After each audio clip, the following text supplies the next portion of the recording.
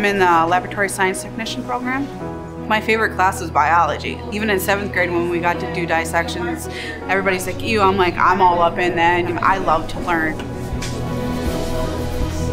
I went through the GED program, decided to get my HSED, and 2 weeks later, I started my first college class. You go through the program, and as you get towards the end, it's like, okay, this wasn't so bad. I just turned 40. I'm not too old for this. If you didn't finish school, have that accomplishment. There ain't nothing wrong with making a change in your life.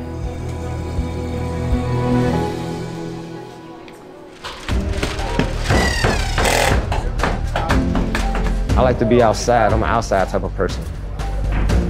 The program was called Construction and Remodeling. We did decks, we did footings, we built tiny houses out here. It gave me a chance to see how everything comes together from scratch.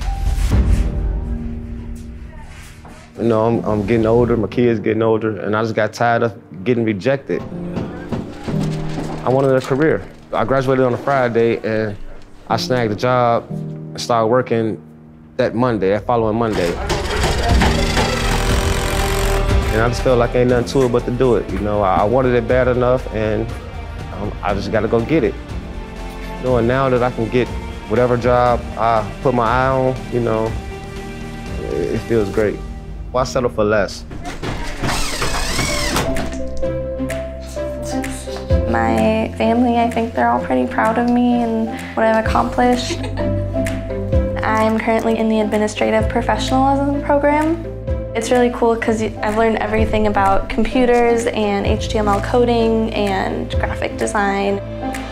For me, it was like I'm getting my GED. There's no other option. I'm going to college. I'm getting my associate degree. The teachers there are just so caring and so motivating. They have financial advisors. They have so many scholarships you can apply for. I've actually been awarded 4 different scholarships. Truly, like, the people there are outstanding.